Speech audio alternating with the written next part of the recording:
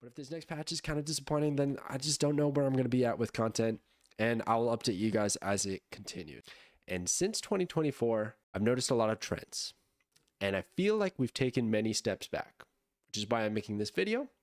And I've done it a couple times in the last year or so whenever I thought the economy got into a bit of a rough shape. And I want to give some pros and some cons. I think there's actually been some steps forward, but just like every time, there seems to be steps forward followed by a few steps back.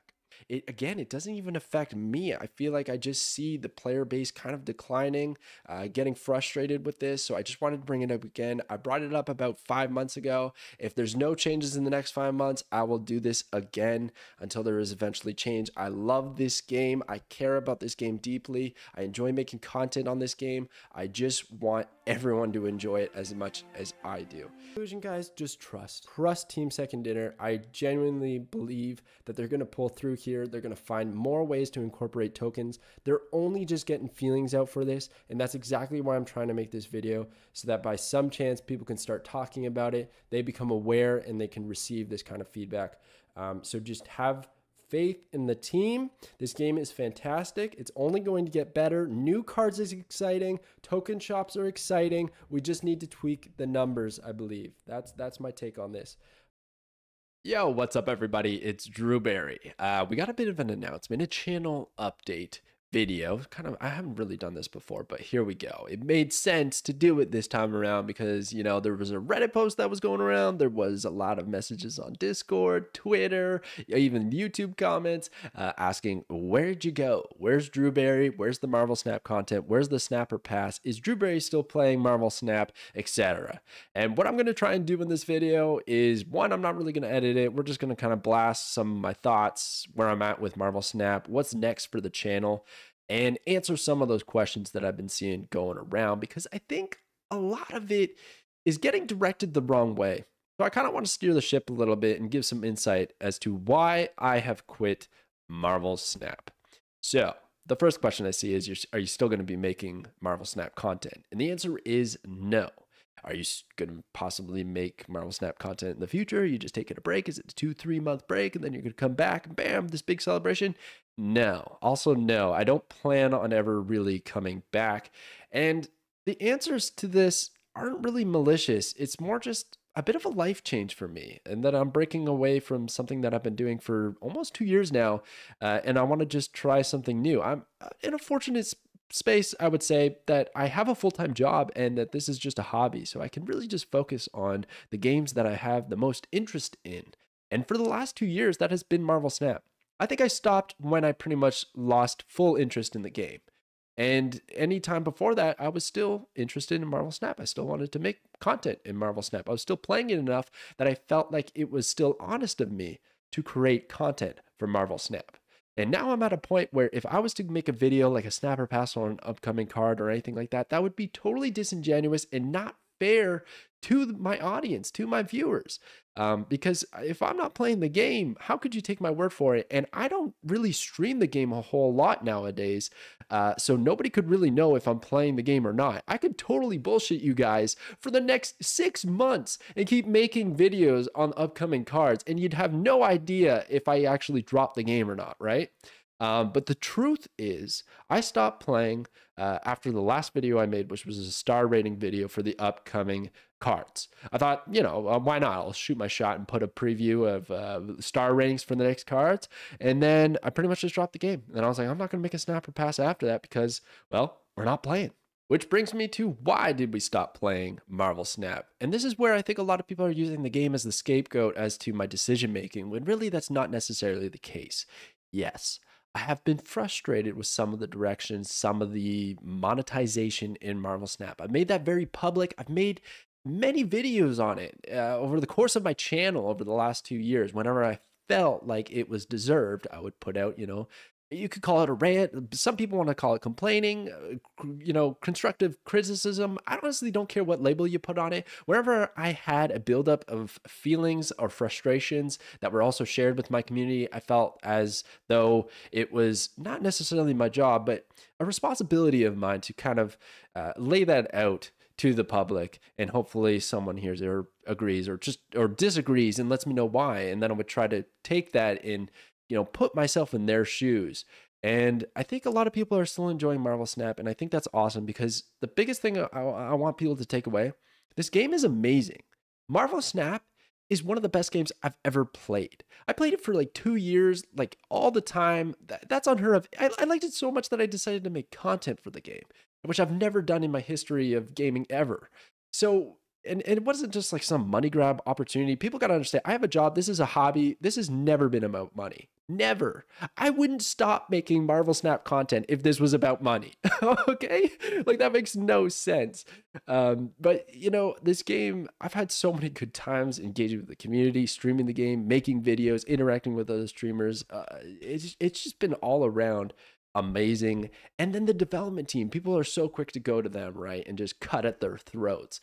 But really, A Second Dinner is incredible. They made this awesome game. Yeah, okay, so they make some monetization interesting choices, let's go ahead and say, which doesn't always, work out well with the community, and people leave, and that's just natural. That's just going to happen.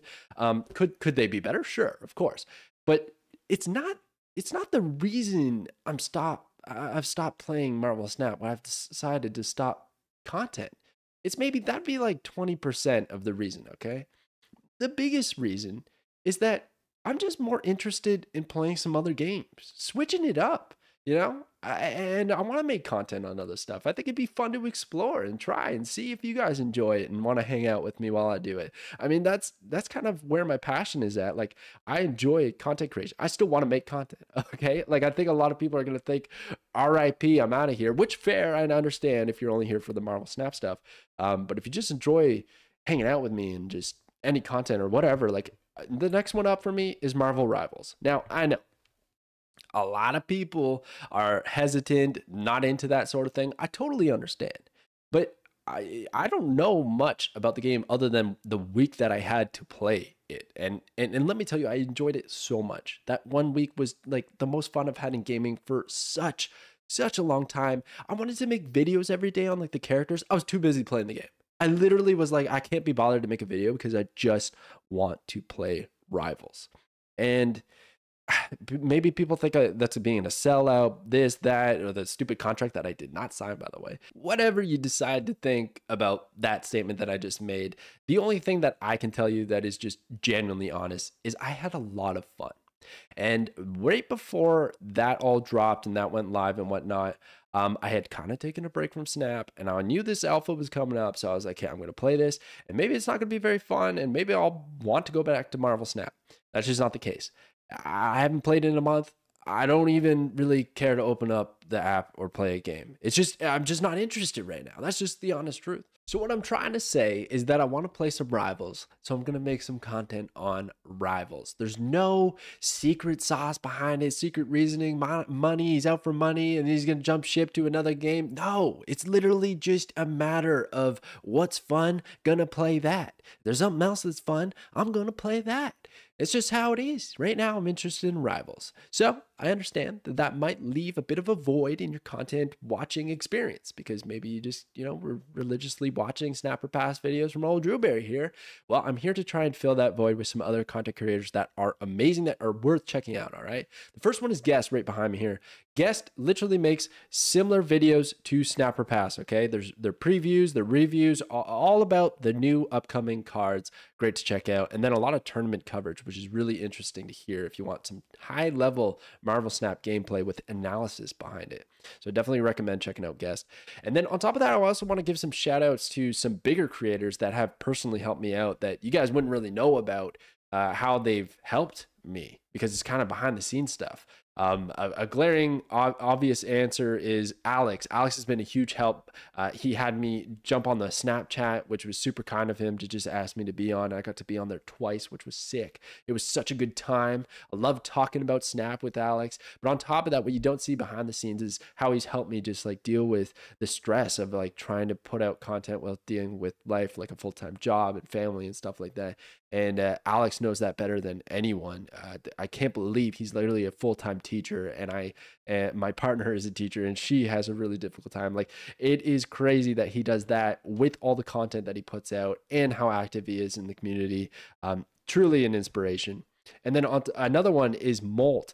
So when I had like 200 subscribers, Molt reached out to me and was like giving me props on my videos and my thumbnails. I was like, what? Molt's like this massive creator and he's reaching out to little old me. Like, this is crazy, dude. It was so motivating to just get that message. And he's always been kind, like throughout. Like, I've just like hit him up and he'd just be super responsive and help me out whenever he can. Another one that's been super helpful is Binks. Binks and I kind of started around the same time, but Binks really took off. He was doing so well with his videos and deckless brewing. And he's just always been a bro. He's just always been there. He's been, helping me out with Restream, trying to dual stream to Twitch and YouTube, and just always been jumping in my chats when I'm streaming and stuff like that. Yeah, I just always have a great time with Binks, and I'm super thankful for everything he's done for me. And then, oh gosh, there's so many. I feel like I'm going to miss out on some now because I'm just doing this off the top of my head. Regis reached out to me before. That was crazy because like I knew Regis from Hearthstone, so that was really inspiring. Yeah, the list goes on. I apologize if anyone's reached out that I haven't talked about here today.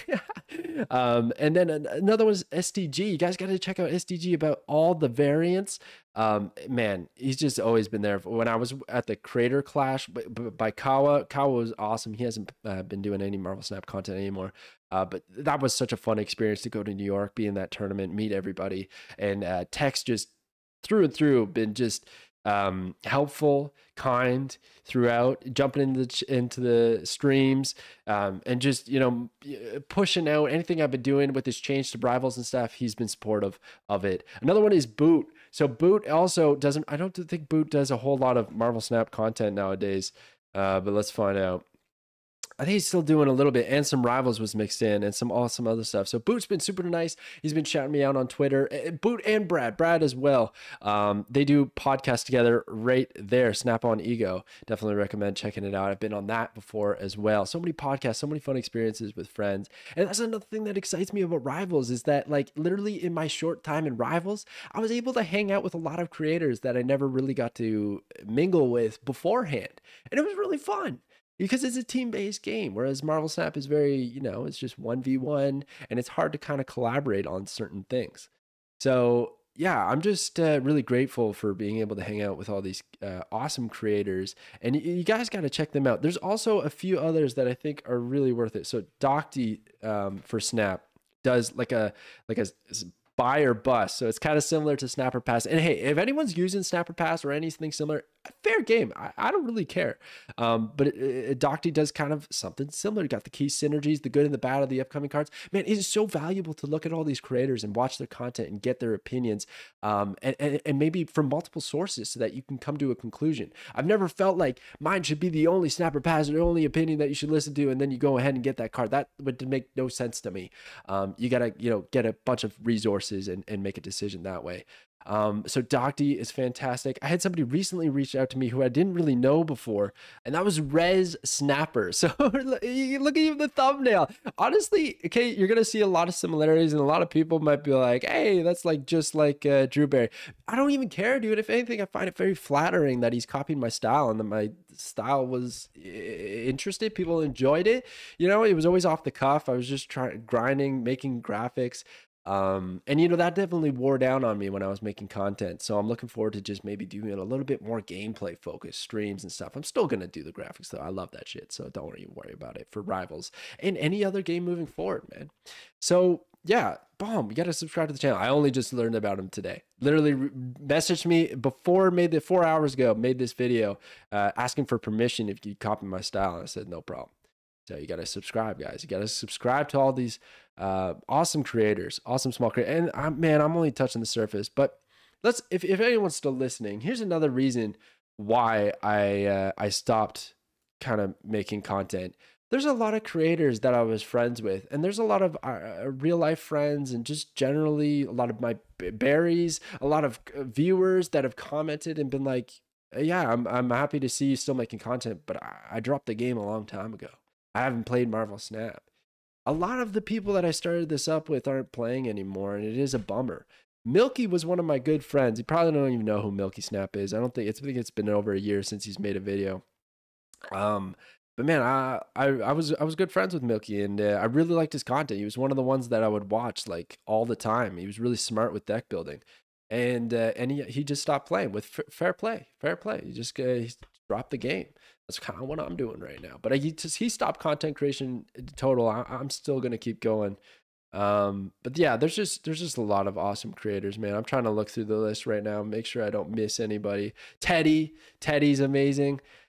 Yeah. Anyways, I probably missed a ton, and I apologize if I missed you guys. All right.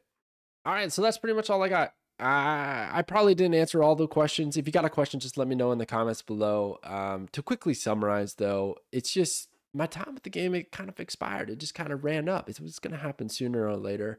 And if you guys are wondering how I'm doing, I'm fine. I'm actually really happy, and that I'm chasing something new. It excites me. And I want to stream some other games, hang out with you guys. Let me know what you'd like to see me play. But for now, we're pretty much Rivals focused. I'm just so stoked for that game. I can't wait. I'm going to keep you guys updated with any news if you're interested. Any berries who stick around, people who stay subscribed. Honestly, I appreciate you so much. But I totally understand if you guys got to go. It breaks my heart to see my channel just tanking right now. But I get it. And basically it just fuels me, man. It's got me fired up to just make better and better content, to just surprise people. That's the goal. That's where I'm at right now. So I'm in good spirits. I hope this doesn't seem like a bummer. I love Marvel Snap. This is a fantastic game, but I'm done for now. Okay. And we'll see what happens in the future. So thank you so much for watching this video, watching any of my content in the past, watching content in the future. I hope you guys stick around. Thank you. Catch you guys next time.